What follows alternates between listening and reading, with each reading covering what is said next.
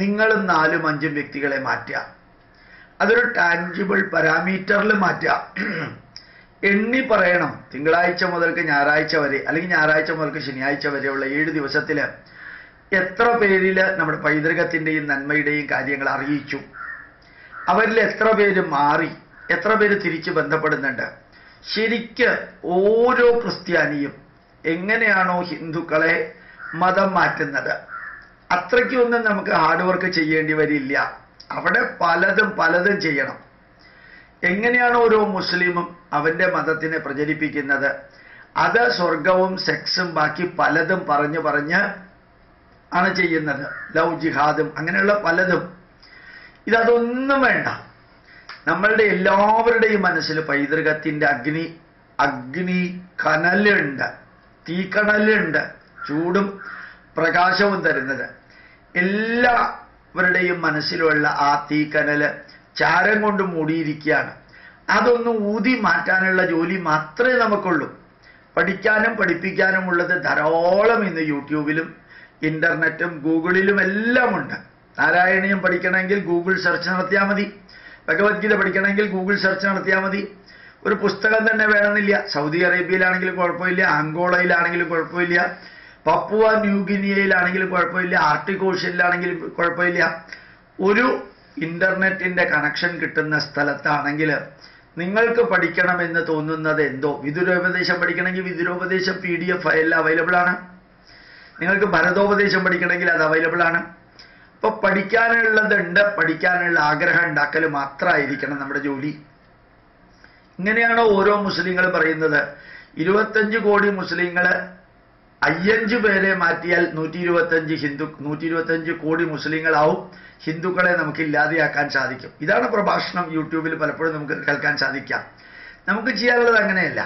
നമുക്ക് ഓരോ വ്യക്തിയും ഒരു മാസത്തിൽ ഒരു 10 പേരെ കാര്യങ്ങൾ അറിയിച്ച് പഠിക്കണമെന്നുള്ള ഇച്ഛാശക്തി ഉണ്ടാക്കുക. പഠിക്കാനുള്ളത് അവർക്ക് കൊടുക്കണമെങ്കിൽ കൊടുക്കുക. ഇമെയിൽ വഴിക്ക് അയക്കുക, ഇന്റർനെറ്റ് വഴിക്ക് അയക്കുക, യൂട്യൂബ് വഴിക്ക് അയക്കുക, വാട്സപ്പ് വഴിക്ക് അയക്കുക. ലിങ്ക് കൊടുക്കുകയാണെങ്കിൽ പെട്ടെന്ന് കിട്ടുകയും ചെയ്യും. അവർക്ക് എന്ത് വേണമെങ്കിൽ പഠിക്കാൻ സാധിക്കും. നമ്മൾ വേദത്തിന്റെ ഋഗ്വേദം, കൃഷ്ണയജുർവേദം, ശുക്ലയജുർവേദം, സാമവേദം, അഥർവവേദത്തിന്റെ ലിങ്ക് കൊടുത്തപ്പോൾ 10,000 വ്യക്തികളുടെ പോക്കറ്റിലാണ് നമ്മൾ ഈ വേദം എത്തിച്ചത് എന്നുള്ളത് കൂടി മറക്കരുത്. ഒരു 8-10 അക്ഷരമുള്ള ഒരു ലിങ്ക് അയച്ചു കൊടുക്കുക. അത് ഒരു ആപ്പായിട്ട് മൊബൈൽ ഫോണിൽ ഇൻസ്റ്റാൾ ചെയ്ത് കഴിഞ്ഞാൽ വേദത്തിന്റെ പുസ്തകം അന്വേഷിച്ച് നമ്മൾ ഒരു സ്ഥലത്തും പോവണ്ട. ഇനി അഥവാ പുസ്തകം കിട്ടിയാലോട്ട് വായിക്കാനും പറ്റില്ല, സ്വരത്തോടു കൂടി വായിക്കാൻ പറ്റില്ല, അത് പഠിക്കാതെ വായിക്കാൻ പറ്റില്ല. ഇപ്പൊ ഒന്ന് ആലോചിച്ച് നോക്കുക, ഉപയോഗിക്കാവുന്ന എല്ലാ കാര്യങ്ങളും നമ്മളുടെ മുമ്പിലുണ്ട്. അപ്പോ ഈ ബാംഗ്ലൂരിലുള്ള ഷാജി പറഞ്ഞ മാതിരി ഓരോ ഹിന്ദുവും, അയാൾ ഏത് രാഷ്ട്രീയ പാർട്ടിയിലുള്ളവളായിക്കോട്ടെ, ഓരോ ഹിന്ദുവും ഇന്നലെ ഒരു പാർട്ടിയുടെ ജാഥ യൂട്യൂബിൽ കാണുകയുണ്ടായി. ആ അനൗൺസ്മെന്റ് പ്രകാരം ഭയങ്കരമായ ജാഥ പുറകിൽ വരുന്നു എന്നുള്ളതാണ്. അത്ഭുതം തോന്നും അത് കേട്ട് കഴിഞ്ഞാൽ. എത്ര കൂറ്റൻ ജാഥയാണ് വരാൻ പോകുന്നത് എന്നുള്ളത്. ശരിക്കും അത് ജാഥയും ആയിരുന്നില്ല, അത് ആ പാർട്ടിയുടെ റൂട്ട് മാർച്ചായിരുന്നു. അത് കഴിഞ്ഞ് വികൃതമായിട്ടുള്ള രീതിയിലാണ് അതിൻ്റെ റൂട്ട് മാർച്ച് നടന്നത്.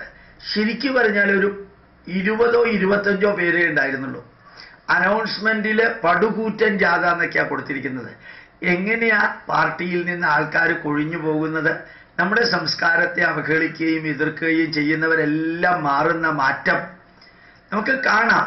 ഒരു പാർട്ടിയും ലോകത്തിൽ നശിക്കണമെന്നോ ഇല്ലാതെയാകണമെന്നോ അല്ല. അവരുടെ വീക്ഷണം മാറാത്തിടത്തോളം കാലം അവർ നശിക്കും എന്നുള്ളത് ഓർമ്മിക്കലാണ്. ഈ നാടിന്റെ ചൈതന്യം ഉൾക്കൊള്ളാത്ത ഒന്നും ഇവിടെ നിലനിൽക്കില്ല. ക്രിസ്ത്യാനികൾ ഹിന്ദുക്കളുടെ ഓരോന്നും എടുക്കാൻ കാരണം നിലനിൽക്കാൻ വേണ്ടിയാ. അല്ലെങ്കിൽ അവരും വൈപ്പ് ഔട്ട് ചെയ്യും. അമേരിക്കയിലും കാനഡയിലും ഇംഗ്ലണ്ടിലും യൂറോപ്പിലും ഇല്ലാതെയായതുപോലെ ഇപ്പൊ നമ്മൾ ഓരോരുത്തരും ശരിക്കും നമുക്ക് നമ്മുടെ ചുറ്റുമുള്ളവരിൽ മാറ്റം വരുത്താൻ സാധിക്കും. കുറച്ചു പേരിൽ ഒരു വർഷത്തിൽ 100 പേരിൽ മാറ്റം ഉണ്ടാക്കാം. അത്ര വലിയ ബുദ്ധിമുട്ടുള്ള കാര്യമൊന്നുമല്ല. നമ്മളുടെ ബന്ധുക്കളും നമ്മളുടെ വീട്ടുകാരും പരിചയക്കാരും അറിയുന്നവരും ഉൾപ്പെടെ 100ഓളം വ്യക്തികളിൽ മാറ്റം ഉണ്ടാക്കാം. നേരിട്ട് പറ്റുമെങ്കിൽ നേരിട്ട്, പരോക്ഷമായിട്ട് പറ്റുമെങ്കിൽ പരോക്ഷമായിട്ട്. നമ്മളുടെ ഓഫീസുകളിൽ നമ്മളുമായിട്ട് ബന്ധപ്പെടുന്ന വിവാഹ ചടങ്ങുകളിൽ പങ്കെടുക്കുമ്പോൾ നമ്മുടെ സമൂഹത്തിൽ എവിടെയൊക്കെ റെസിഡൻഷ്യൽ അസോസിയേഷനിൽ എങ്ങനെ നമുക്ക് സാധിക്കുമോ അത് ചെയ്യണം. അത് ഇന്നു മുതൽക്ക് ആരംഭിക്കണം. 2 മനസ്സിൽ പഠിക്കണം എന്നുള്ള ഇച്ഛാശക്തി, തലച്ചോറിൽ പഠിക്കാനുള്ള കുറച്ച് അറിവ്, ജ്ഞാനശക്തി, ശരീരത്തിൽ തളരാതെ തകരാതെ വരളാതെ അത് ഉൾക്കൊണ്ടുകൊണ്ട് മറ്റുള്ളവർക്ക് എത്തിക്കാനുള്ള ഒരു കഴിവ് അത് ഓരോ വ്യക്തിയിലും ഉണ്ടാക്കാം. നമ്മൾ ആവശ്യമില്ലാത്ത പ്രലോഭനങ്ങളോ സമ്പത്തോ കൊടുത്തിട്ട് മാറ്റരുത്. എന്തെങ്കിലും വാഗ്ദാനം ചെയ്തിട്ട് മാറ്റേണ്ട കാര്യമില്ല. നല്ല രീതിയിൽ നമുക്ക് മാറ്റാൻ സാധിക്കട്ടെ. അതിൽ എതിർപ്പുണ്ടാവും, ആൾക്കാർ പുച്ഛിക്കും. പക്ഷെ ഒരു കാര്യം ഉറപ്പാണ്, എതിർക്കുന്നവരും പുച്ഛിക്കുന്നവരും തന്നെ ദിവസങ്ങൾ കൊണ്ട് മാറുമെന്നുള്ളത് ഉറപ്പാണ്. ആ യജ്ഞം നമുക്ക് ഏറ്റെടുക്കാം. ചെറിയ ചെറിയ ആഘോഷങ്ങൾ, ക്ഷേത്രങ്ങളുടെ പുനർനിർമ്മാണം, ക്ഷേത്രങ്ങളുടെ നവീകരണം, ക്ഷേത്രങ്ങൾ ശുചീകരിക്കൽ, ക്ഷേത്രങ്ങളിൽ എല്ലാവരും എത്തൽ, അവിടെ ചില ലളിതാ സഹസ്രനാമം വായിക്കൽ, വിഷ്ണു സഹസ്രനാമം വായിക്കൽ, ചില നദികളോടുള്ള നമ്മളുടെ വീക്ഷണം, നദികളെ പൂജിക്കൽ, വൃക്ഷങ്ങളെ പൂജിക്കൽ, അതിലൊക്കെ ഒരു തരത്തിലുള്ള സോഷ്യോളജി ഉണ്ട്, എക്കോളജിയും ഉണ്ട്. അതാണ് അത് വേണമെന്ന് പറയുന്നത്. ഒരാൾ ചോദിക്കേണ്ടായി, നാഗപ്രതിഷ്ഠ നടത്തുന്നത് എന്തിനായിരുന്നു സാറിനെ പോലെയുള്ളവർ എന്ന് ഇമെയിലിൽ ചോദിക്കേണ്ടായി. ഞാൻ അദ്ദേഹത്തിന് ഉത്തരം കൊടുത്തില്ല. നാഗപ്രതിഷ്ഠ പൈതൃകത്തിൻ്റെ ഭാഗമാണ്. അതിലൊരു വലിയ എക്കോളജിക്കൽ സിസ്റ്റം വരുത്താൻ വേണ്ടിയിട്ടാണ് നാഗപ്രതിഷ്ഠ.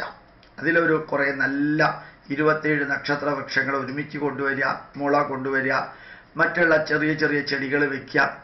ആ ചെടികൾ അമ്പലത്തിനകത്തും ശ്രീകോവിലിനകത്തും വയ്ക്കാൻ സാധിക്കില്ല, പക്ഷെ നാഗപ്രതിഷ്ഠയ്ക്ക് ചുറ്റും വയ്ക്കാം. അതാണ് സർപ്പക്കാവ് എന്ന് പറയുന്നത്. അല്ലാതെ സർപ്പത്തിനെ കൊണ്ടുവന്നിട്ട് പൂജിക്കലല്ല.